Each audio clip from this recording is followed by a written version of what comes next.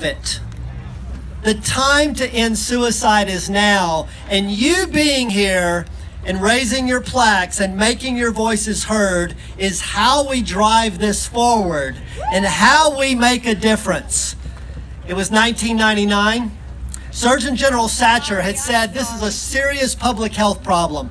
It began to be on the national stage, and by 2001, Dr. Jerry Reed, and a teenage Stan Collins testified before Congress, and we were poised to move forward and to make this a priority.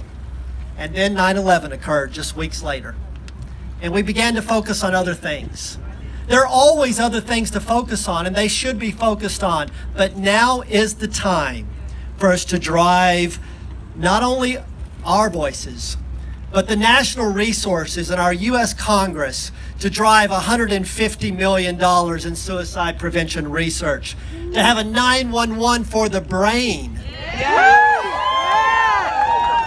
like 611, for example, to invest in a crisis continuum so individuals go straight to the service they need, and no more than that, at the time that they need it.